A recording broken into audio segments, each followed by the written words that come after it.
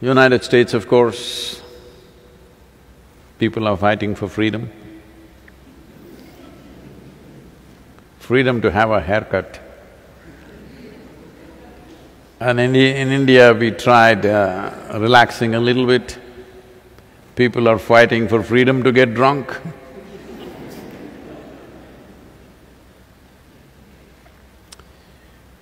There were some hopes because certain scientific studies,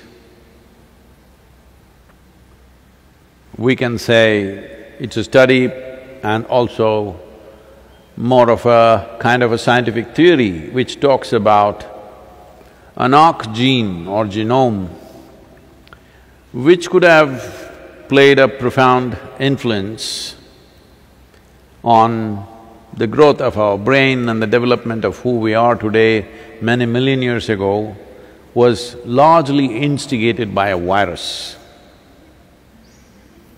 But looking at the human behavior with partial relaxation, this virus doesn't seem to have worked like that.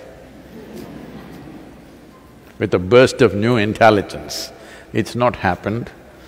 Hopefully, the virus will mutate itself into that kind of a virus that a higher level of brain power happens.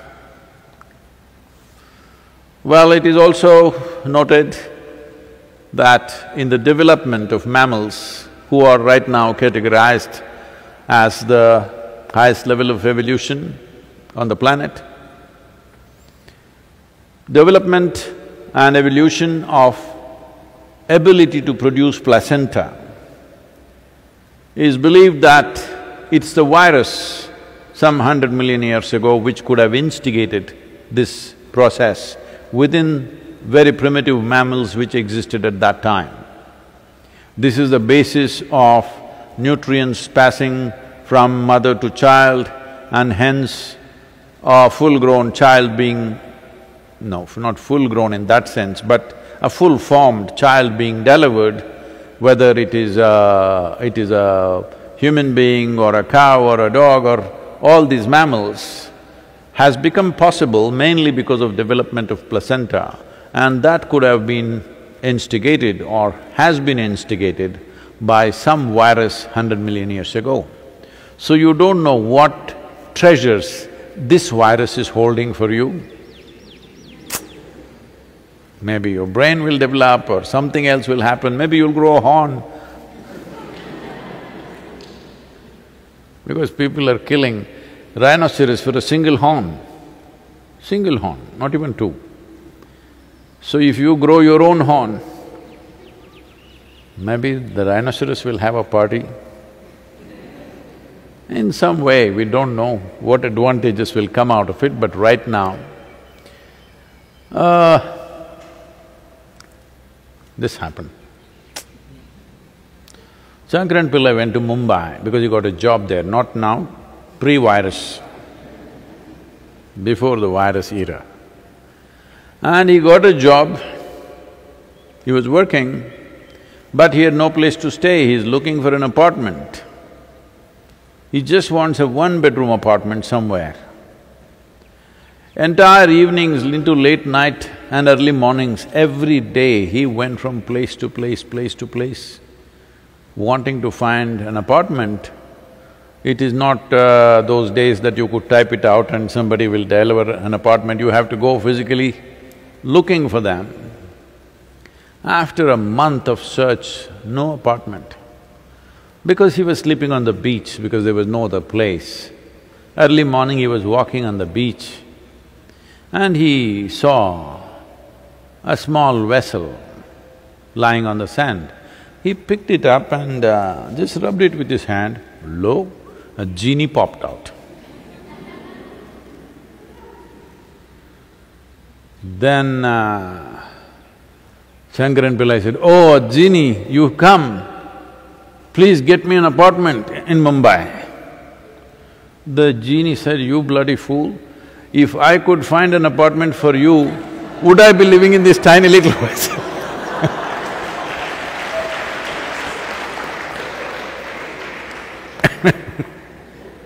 So those of you who are looking for a magic wand way out of the virus situation, there is no magic wand. Very conscientious, responsible steps are needed from individuals, from businesses, from the state, from the world.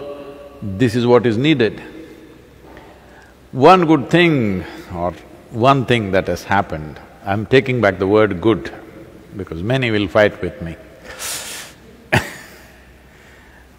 One thing that's happened is all the places of prayers have been shut down.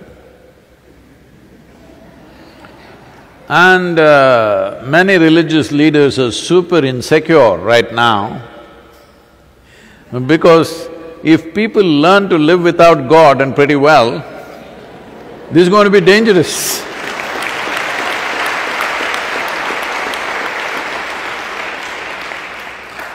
This will be destruction of a major industry.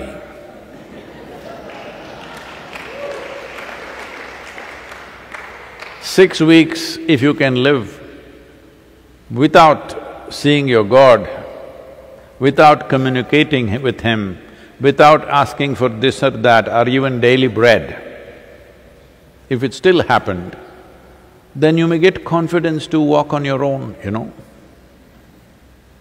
Very dangerous for the industry. It's a major industry, you can't let it die like that.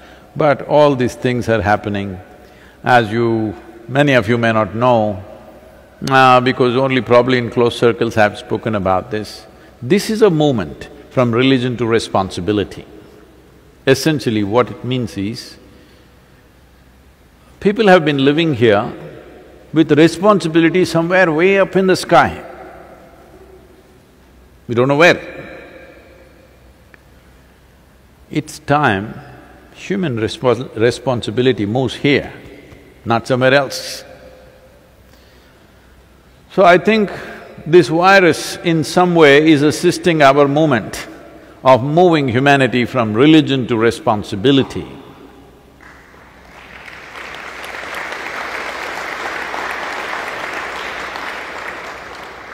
If religion is propagating some aspects of spiritual process for individual people, that is fine. Because every religion at some point started as a spiritual movement and then got organized, got super-organized, and it became something else altogether. So I'm sure in every religion there are elements of spiritual process. If those things are brought out, it's fine. But this daily bothering of God, which you call as prayer, this daily self-appointed advisory to God, what He should do today, of all the people, I think God should be the happiest with virus. Because 6 weeks, nobody to bother him, you know. Never it's happened in a long time, not in 2000 years or so. So there are many pluses. If you are on the side of the Creator, you also have lots of pluses. Only thing is, we may have to learn to live with little less, which I think is wonderful if all of us learn to do that. Yes, all of you, I'm telling you. You must all learn to… Don't wait for economy to go down and this and that. Everybody just look at how you can reduce your consumption by 25%, whatever you're consuming. Electricity, water, clothing, anything and anything that you're doing, 25% less. Food also. Believe me, if you do a few things with yourself, little bit of sadhana within you, you will become a very energy-efficient machine.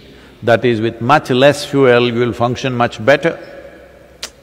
That's what every technology in the world is trying to do right now. But all these technologies are being created by this technology, this piece of technology which we call as human being.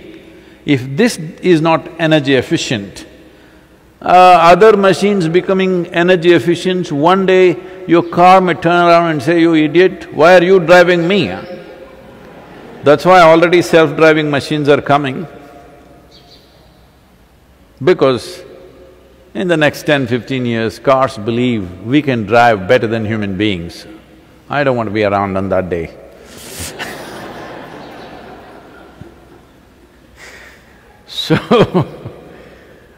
So the virus has many possibilities. If you reduce all the consumption that you're making in your life, 25% less, your brains will work very well. See, it's also there in the scientific studies that some millions of years ago, human brain started working because of this arc genome or whatever.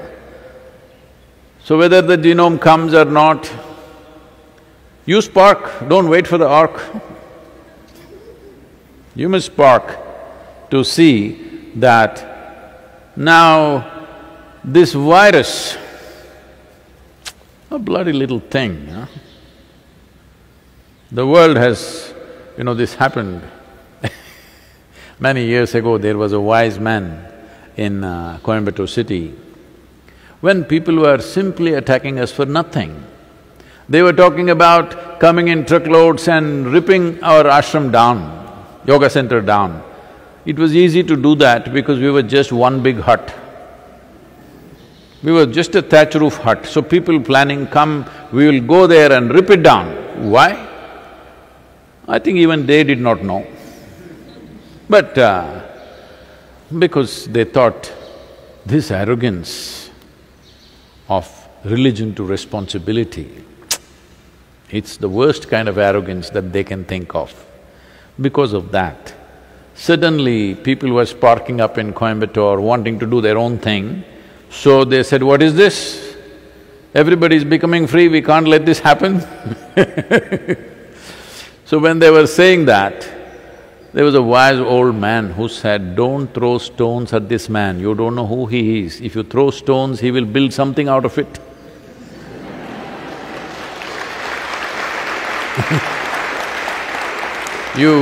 You see all the stonework.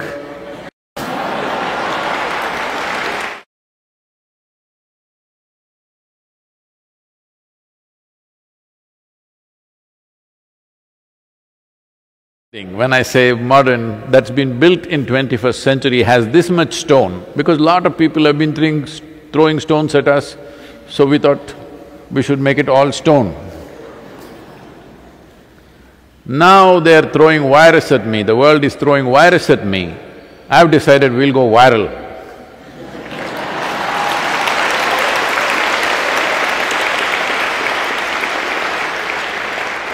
So there is a whole strategic thinking and action and various things going on. I want all of you to be a part of it.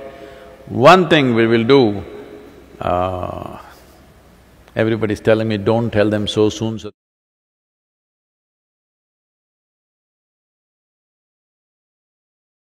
I'll tell you because it's come.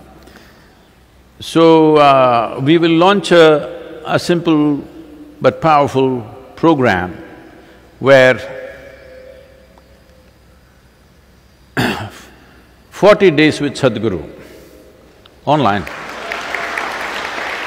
Don't clap, online. That is 24 hours of the day.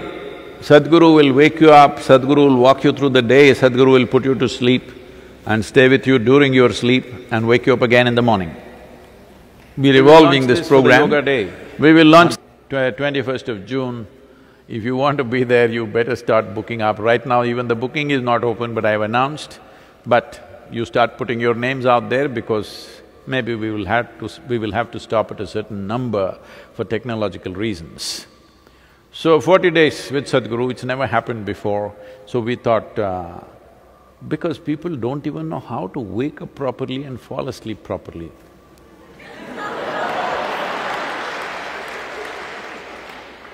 There is a certain way. There is a certain way to start the engine of a vehicle. If you do it the wrong way, it will not function the same way.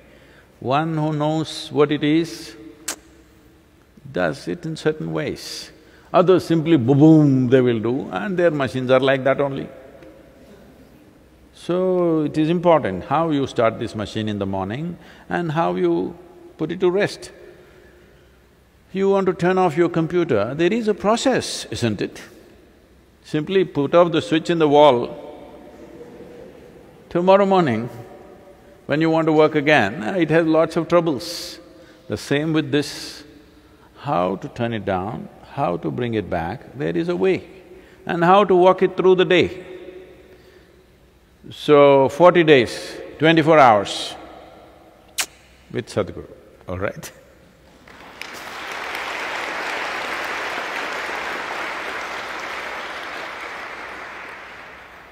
So now that, now that I'm becoming a full-time painter and a part-time spiritual teacher,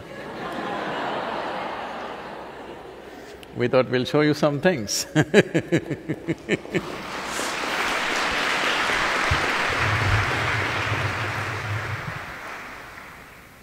Yes? Which is that one? First one? Okay, let me see it here.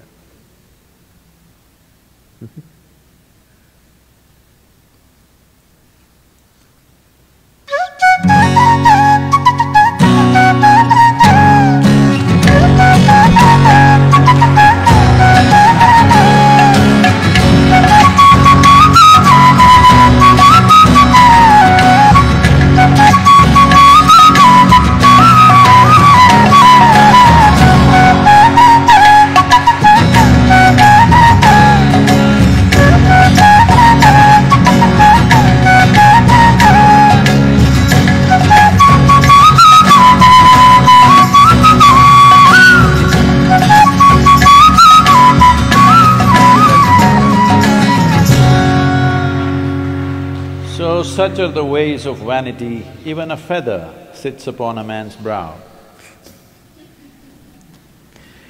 How many silly ways a human being is trying to enhance himself, when everything in this world is telling you, you are the highest possible piece of life on this planet. You got to fix… what a bird drops, you have to put it up on your head to feel. In like this, beads and bones and feathers and this and that and maybe a stupid diamond. Because a feather comes free, diamond is a bloody cruel thing.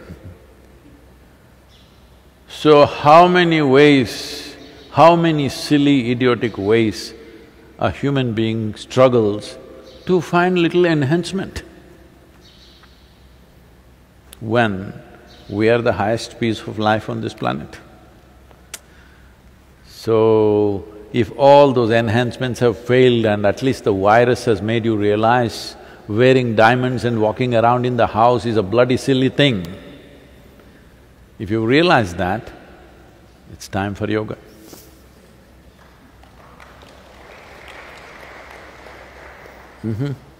Questions? Namaskaram, Sadhguru. When someone is ill and on the verge of death, is that the time to give comfort and solace, or talk about death and prepare them for it? Oh. See, when someone is ill, and if that someone has unfortunately never truly realized life is mortal and they have not prepared for it in any way within themselves, at that time you tell them you're going to die now, it's going to be terrible. Well, when someone becomes ill, in many ways, they become helpless. In that helplessness, they become like a little child or they become like little children. You love the child so much, there are two aspects to it. One is he or she is small and cute. Another is, they're helpless, you like it. Yes, yes. If you have a husband or a wife who is super efficient about everything they need, they can do it themselves. No, you will not like that person. You will need somebody who doesn't know how to find his socks. You will curse, but you like it because you know these are the controls you have over life.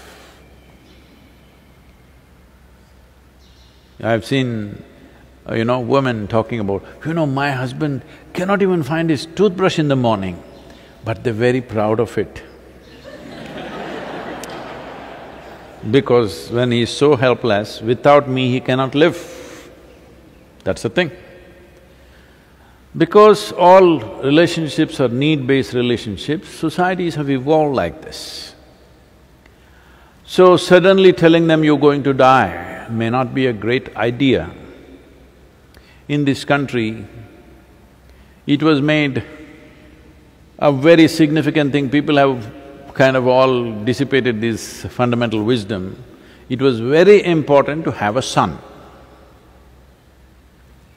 Not because of gender discrimination, because the nature and the format of the society was such, if you had daughters, at a certain age they will go away. So even if they are 10 or 25 kilometers away from you, in a nearby village, well, she is either pregnant or she has a young child or she has responsibilities of that house that she's gone to, and 25 kilometers she has to walk and come, there is no transportation, so most probably if you're dying, she won't come. This is always the case. Once again, we've gone to the same place now because most people, their children are in some other country, in some other faraway place that they cannot come, or it's because of virus they cannot come.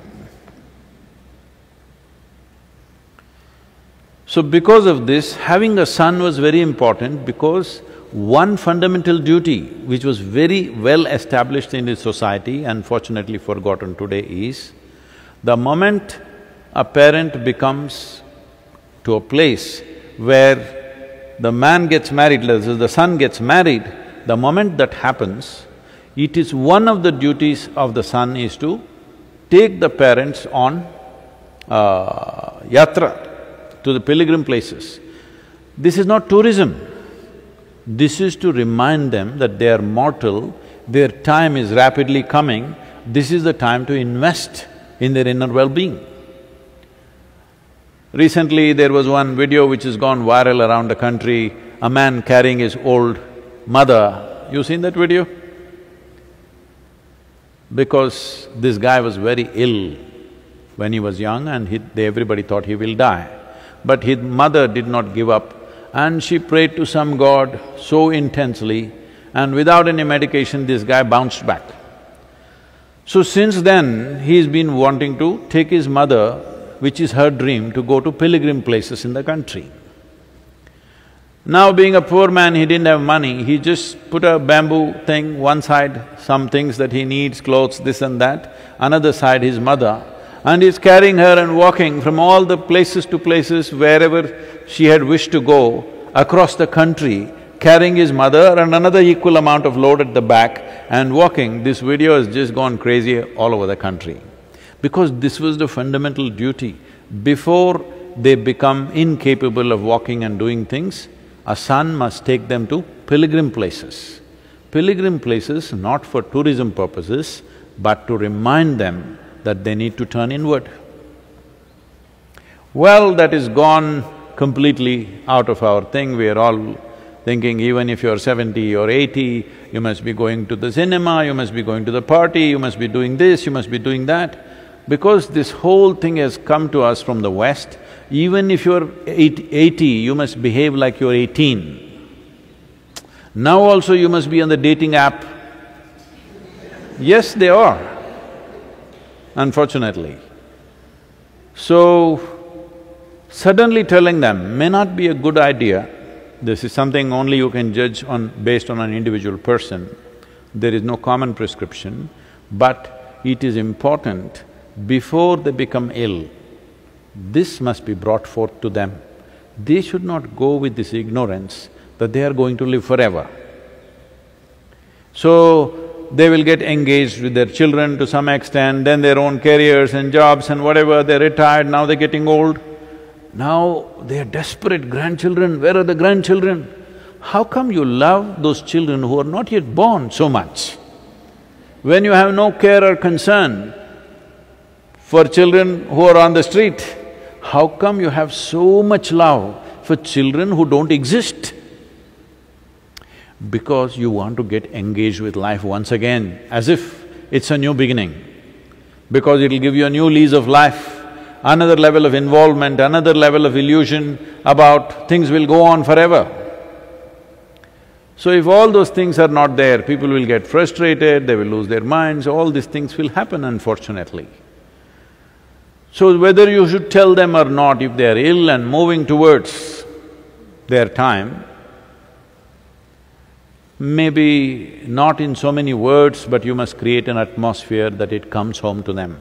Otherwise, you're doing a great injustice. You're doing a great injustice by creating a fake atmosphere, everything will be okay, no, we're going to go back home, you're in a hospital, don't worry, we're going to go back home, everything is going to be fine, and then your grandson's wedding is coming 5 years later, we will do, what shall we do, planning for that. This is a rubbish way of existence. It is very important for every human being that when we are approaching the closure of our time, we approach it in a sensible and conscious way, as far as possible. If you are absolutely conscious, there's nothing to say about it, that will be managed. Otherwise, they did not live like that, they don't have that ability right now, but you must create an atmosphere that it is moving in this direction. You may not be able to directly tell them, they may get terrified, they may get scared and all those things. But you must create an atmosphere, a spiritual atmosphere. When we say spiritual, something that's not of the body, that's all. Right now, life is moving you to a place where it is not about the body anymore. They must get this point. But in many homes today, I've been in some homes unfortunately where this happened, they are trying to cook all their favorite foods and say, eat this, eat that. Maybe if that is your way of preponing their death, it's unfortunate again. That is not the way of doing it. It is very, very, very important that bodily concerns must be brought down. Of food, of this and comfort and clothing, you must bring it down and make it very clear to them, if not by words, by setting up an atmosphere, that our time is coming. It'll come to all of us. When it comes to this person, it is important the necessary atmosphere is provided and the whole family or whoever else is there creates that ambience of not pulling them into this and that, but allowing them to move in that direction. There are many simple things one can do. I think in the death book we have handled this elaborately, but simple things you can do is just an oil lamp, a vegetable oil lamp or a ghee lamp. Oil lamp is better. Vegetable oil lamp is better. A lamp, some simple chant or something which reminds you that it's not about the body. If this much reminder is there is enough wisdom in life to latch on to that. But if you not said a word till now, somebody is not oriented at all in this direction, suddenly you go tell them you're going to die, that could be very cruel and it could unnecessarily create a disturbance which is not necessary for that person. So, how it needs to be done is important, everybody… See, don't try to create a situation of normalcy around that person. Everybody bounding around, children coming and saying, "Grandma, grandpa, I love you, everything is great." Don't create that. Even if children are there, if they come in, they must come in slowly and just be like that. They must understand situations are changing. If you do not even create that, you put on a cinema, you do this, you cook all their favorite foods, you're bouncing around them to make them feel everything is great, this is not the way. It's important. There is nothing wrong with death. It is just a part of our existence. It is just the way we conduct it. It's very important. This is a fundamental duty of the children towards their parents, that When their time comes, they will live well.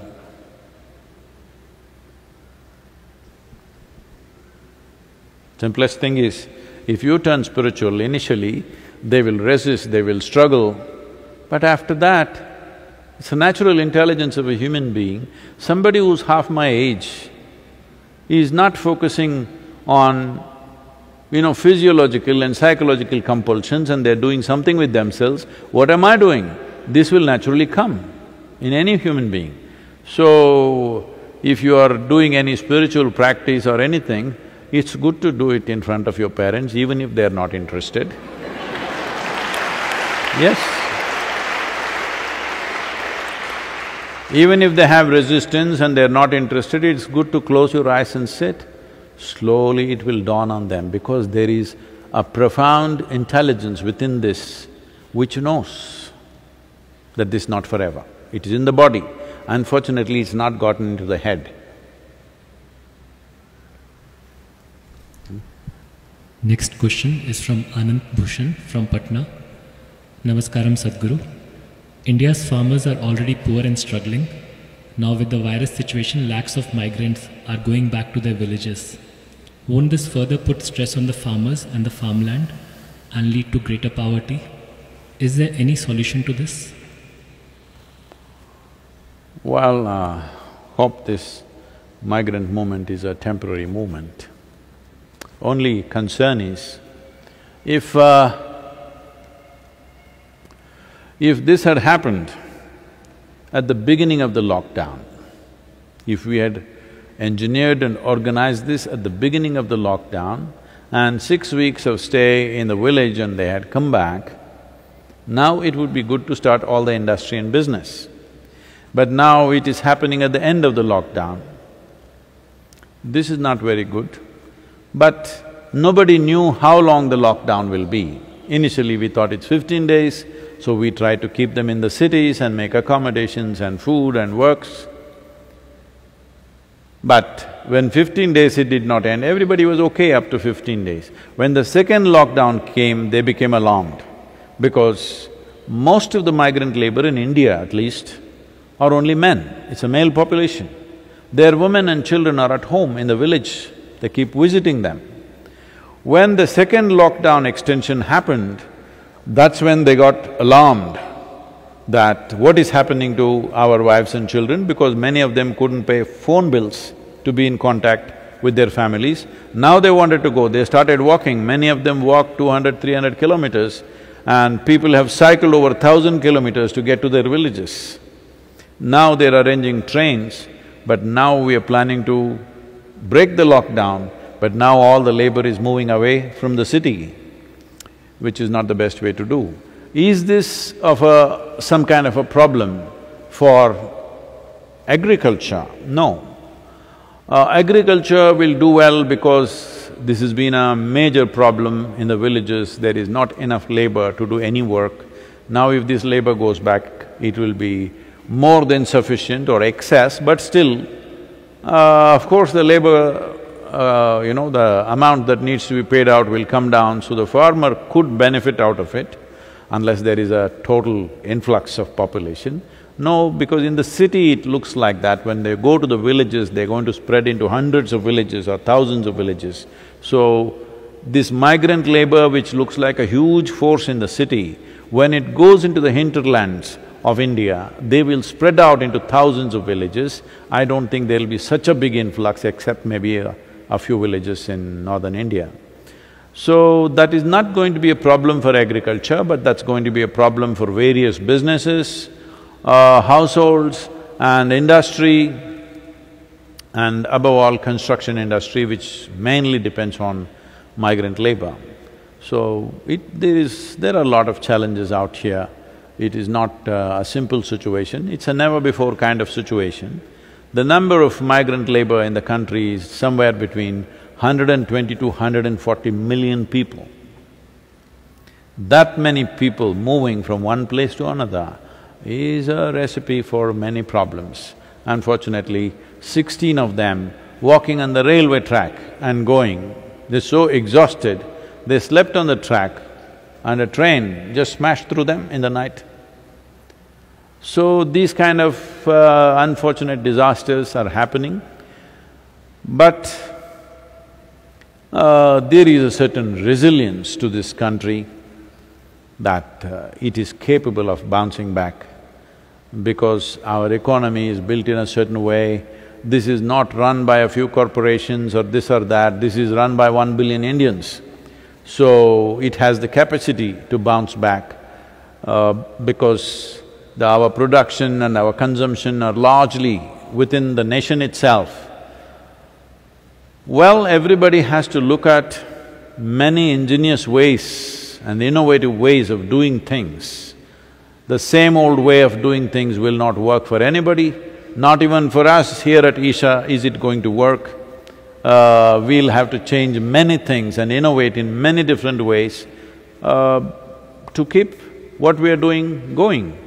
And everybody has to do this, all businesses. Well, a segment of businesses may become irrelevant, new possibilities may come forth, many things are there. These are challenging times for sure. So, as I said in the very beginning of the lockdown, one concern is that people should not move towards starvation. Fortunately, it's not happened. Well, people have struggled a little bit, but everywhere, many organizations and the state governments all have responded and ensured there are no starvation deaths. So, if we ensure that one thing doesn't happen, all of us are deprived of something that we had 6 weeks ago, I think it's all right. I think it's all right. I know a lot of people are going to throw brickbats at me for this, but I think it's all right. We will live with a little less, it's perfectly fine. It's fine with me, it should be fine with everybody, that we will live with little less than what we were doing. In many ways, human beings have been an excess. So now, a little less is okay, but we must ensure nobody starves, nobody goes without basic nourishment. If that one thing we take care of, well, in a few months it'll bounce back, but the problem is the whole virus situation is so volatile right now. We were talking about breaking this lockdown on 17th, when 2 weeks ago we spoke about it. The fatalities in India was less than 1,000. Today it's around 2,300 and fortunately, it's all gotten squished to one segment of the country, mainly Maharashtra, Gujarat, Rajasthan, Delhi, these are main hotspots, and unfortunately Tamil Nadu. No, it's unfortunate everywhere, but I'm saying this is an isolated happening, they're all connected. When we say Maharashtra, for those of you who do not know the geography of this country, Maharashtra, Gujarat, Rajasthan, Delhi, these are all connected geographically, so it's happening there in a big way. Tamil Nadu is totally in the south, but unfortunately it's happening here when the other states around us are free from it, which has happened due to certain reasons. I think at some point, some study or investigation needs to happen why it happened the way it happened, anyway. But the number of fatalities are rising by the day. I think right now, every day about 120 to 150 people are dying in the country of virus. It is way better than United States, but that is not either a solace or a solution, because once we break the lockdown, United States did not lock down as rigidly as we did. In spite of the lockdown, this is happening. Once we relax the lockdown, anybody's guess. So I want all of you, wherever you are, to understand the real responsibility of maintaining social distance and all the other protocol that's been repeatedly spoken about really starts from 17th onwards. Till now, most of us been protected by isolating ourselves. Now when we have to step out and other people start coming and going, this is when the real challenge happens. This is when really how responsible and sensible we are matters. After the lockdown is over, when the economic process begins, well, will it go out of control or what will happen, we have to see. One pluses and minuses of this is, Well, there is always… people are comparing this to Spanish flu, which happened in 2009… I'm sorry, 1919, which killed over 50 million people.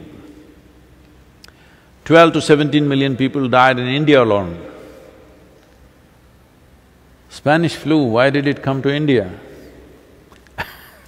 It did not start in Spain, it got that name because post-World War I, there was so much transaction from that place and it burst out there, then it spread all over the place. But we don't have to compare this to Spanish flu because Spanish flu largely killed people between 20 and 40 years of age. This is killing people who are generally over 65, 70 years of age or other vulnerable population with certain inherent problems in their system. And another thing is, the minus point of this one is, it doesn't kill as quickly as Spanish flu, but there is asymptomatic transmission in this. With Spanish flu, the moment you got it, we would know you got it, nobody would come near you. But at that time, we didn't have any antibiotics. Now we have variety of medicines, even if we get infected, there's a way to deal with that. So we are not looking at that level of fatalities in the world. But to what extent our activities will be crippled, that is the thing. Well, there is a whole lot of people who are saying, scientific language is being thrown around by all kinds of people, saying that we will develop a herd immunity. See, to develop herd immunity, about 60 to 70% of the population should get infected. If this happens, we will wipe out a significant segment of the geriatric population, people over 75 years of age. We will almost wipe out that population in the world. And maybe infants below 1 year of age also, and all the vulnerable people, those who have been through transplants, people with cardiac problems, diabetics, and various other things are there which come under this category. So, all the vulnerable population we will be wiping out. So, herd immunity is not really a solution that way because that means we are deciding. The very word herd is something I can't take when you refer to the human beings. Herd immunity, you talk about this in animals, the same thing we are talking about it, about human beings because the viruses come from animals right now and this whole thing, but it will wipe out the vulnerable population if you are looking at 70% infection around the world. So how to stop it? Nobody has a clue. Only thing is, we have some ideas about how to slow it down. And the best thing you can do is how to enhance the immunity in your system. We can give you a protocol how to maintain this in the ashram. In the next 3 days, we will put out things as to how to enhance your immunity beyond what it is right now, because from 17th onwards, people from outside may start coming in, transactions will happen, we'll keep it to the minimum, but still it's inevitable, we can't be closed down forever. This is true everywhere. So, it is important, a few simple things… do I have that sheet? Okay. One thing is strict maintenance of social distancing, this must become your religion. Okay? That is if you're religious, I'm saying. Otherwise, this must become your sadhana. Well, in the yoga center, everybody is popping the neem ball in the morning, neem and turmeric. So in next 2 days, the green ball will disappear, only the turmeric ball will be there, but there will be neem leaves. So before you go for your morning sadhana, you must take 8 to 12 leaves and put it in your mouth, chew it and keep it in your mouth. It's very important it's in your mouth. It's most effective when it's in your mouth region. So you must keep it in your mouth, chew it for 1 to 2 hours, let it be there, don't wash it up, don't drink it down, let it just be there in the mouth, do your sadhana with that. Wherever you are… Arre, what?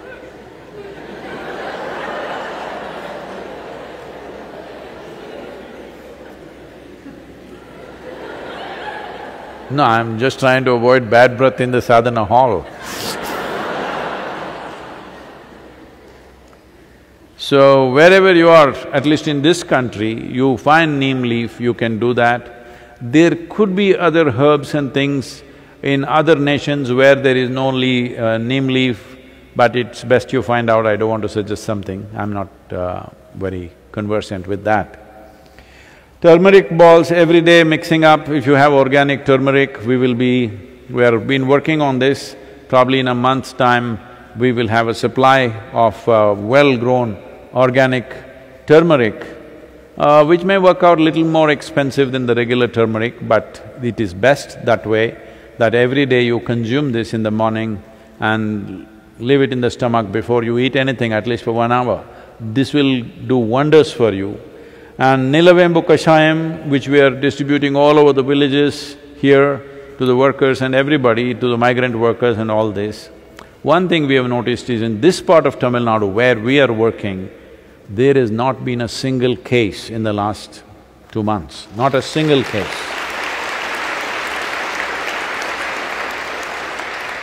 One thing is effective social distance policing by us and the authorities, and Nilavembu Kashayam and a few other things we are doing. So if you maintain these protocols, very easily you can enhance your immune system, because ultimately that's the only way you have. Another thing is, this is the Amla season, that is the Nallikai for Kannada people, the betted Nallikai. So right now the season is on, not those huge, golf ball kind of Amla, that is all hybrid Amla, that is also okay if you don't find anything else. But otherwise, what grows in the hills is only this size. You just smash one amla and put a little salt on it and just chew it. You must keep it in your mouth, and it's most effective once again in your mouth. It must be just in your mouth for 1 or 2 hours. These simple things will greatly enhance your immune system. And to drink hot water about 4 to 5 times a day, just plain hot water, or you can put a little bit of coriander or mint, or you can add a pinch of turmeric or even little lime juice and drink that regularly. And well, in your living spaces, walking spaces, places that you're using, spraying of Lysol, don't drink it, don't inject it.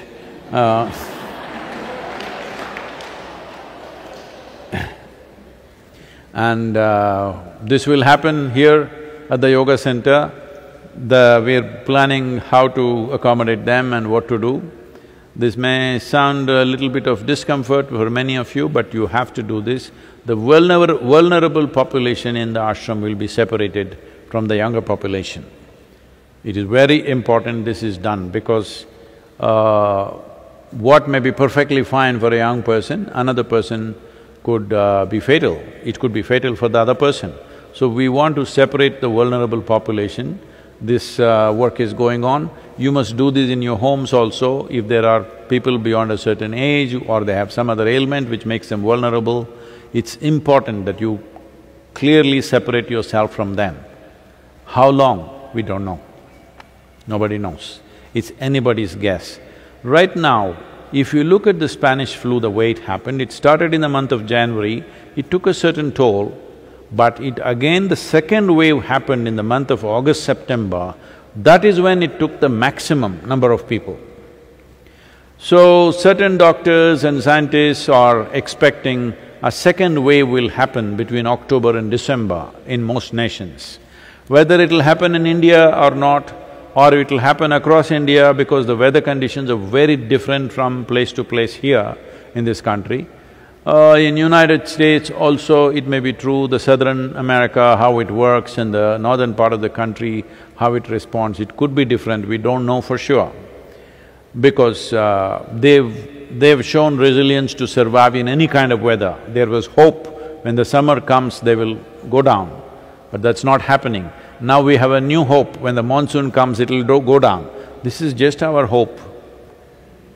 The virus may learn to thrive in all these conditions. There is no proof that it will actually go down. So the second wave, when it comes, when we relax our guard and we start getting into activity, when the second wave comes, that is when humanity may pay a very large price. So this is why we want to separate the vulnerable population. Every one of you in your homes, if you have such people, you must keep a clear distance, absolute distance. How long? Unfortunately, we do not know how long. Nobody knows how long. Everybody is making guesswork.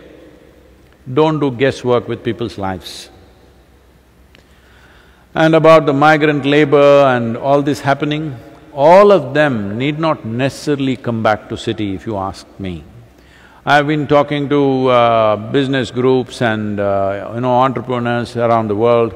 Yesterday we had an event with Thai, today with a news channel. So this is something I'm constantly trying to put this across. We've been doing this for over 15–20 years. Many people are listening. Little bit of action has happened, but not enough action has happened. The simple thing is just this. The statistics says some 72% of the world's investment is just in some 31 or 32 cities or 36 cities, I think. When 72% of the world's wealth is centered in just a few cities, why will people not move there? Naturally they will move there. It's estimated in the next 10 years, before this virus it was estimated that in 10 years' time about 1.6 billion people will migrate in the world. I want you to imagine the horrors of that. 1.6 billion people dragging their women and children and picking up their stuff, leaving places where they've lived for generations, for hundreds of years, and going to another place. The atrocities that they go through is unbelievable. In India, it was estimated 220 million people will move from rural India to urban India. Well, those of you who are living in cities, I want you to imagine, let's say 10 cities in India, 220 million people, even if you distribute evenly, which will not happen, you can imagine the plight of those cities. So one significant thing that needs to happen is investments must spread. This whole Manchester style of building industry, because that's where this mass production system started and they brought it everywhere. Everything has to be done in one place, everybody come to one place and work. This has to go. Right now, a whole lot of people are talking about working from home and stuff like this, but this is only relevant to a certain band of people who do certain type of work. But for others, they have to go somewhere. But that somewhere need not necessarily be concentrated in one city. It needs to spread. If we do not focus on this, that across the 700 and odd districts in the country, if you do not spread industry, even if it's little difficult to begin with, if we do not do that, the migration will go crazy. Another thing is agroforestry. Agroforestry is a sure way of stopping migration, because one reason why migrants move is whenever there is a drought in agricultural lands, it happens every 5–6 years or 8 years, there'll be one big drought. When that happens, waves of migrations will happen. People will leave their land and go to the city and they'll never come back. If you had long-term crops in your land, if you have trees standing in your land, you are not going to leave your land and go away because there is money standing there. So agroforestry is one of the best ways to stop migration to the cities. If we don't do that now, our cities will become unlivable, not just in India, almost everywhere in the world. This migration, if this billion and odd people start moving and piling up in one city, nobody can live well. This idea of concentrated population is a hotbed for even a future pandemic. If the entire… we usually like to call this a global village, if it was really a village, I'm telling you, the virus would be quite helpless because it's a city. The Wuhan city itself is supposed to have 11 million population. And how many cities have over 10 million population in the world? There are too many. Why 10 million people have come to one place? Is it because they're in love with each other? I don't think so. Simply because economic opportunity is all concentrated in one place. This has to spread. If we don't spread this, not only in India, across the world, economic possibilities must spread across geography. It's very, very important. Agroforestry is a significant step in this direction. This question is… Oh, we have time? Okay, last question, please. This question is from Ahuti. Namaskaram, Sadhguru. Women are socially conditioned to protect themselves since their childhood. Also, in one of your talks, you mentioned that survival instinct is stronger in them. Will this self-preservative mindset of a woman be a hindrance for her in the spiritual journey?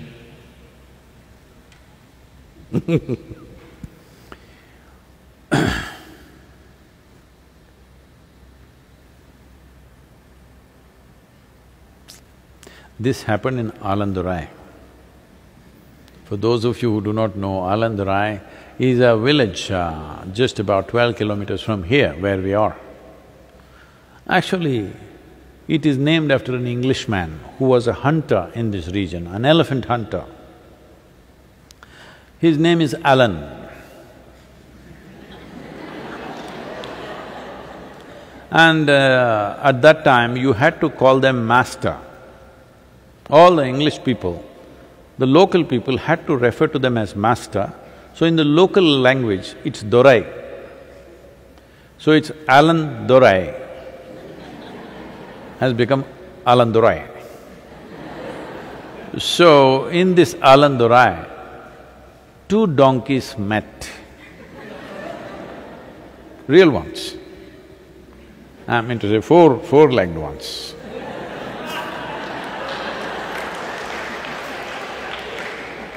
In case you're thinking I'm being nasty, no. Real donkeys, they met. One was very well-fed and doing well. Another one came and he was emaciated and looking quite pathetic. Then they got to talking and inquiring about each other. They have no virus concerns, so they're talking about their own life. So one asked the other, "Why are you stuck in this job with your owner? See, I escaped from my master, I am my own, I go and eat what I want. See how I am, look at you, a pathetic creature." Then the other donkey said, "Yes, my master is a cruel man. He hardly gives me any food, he beats me, he abuses me, uses all kinds of bad words, he even abuses my mother.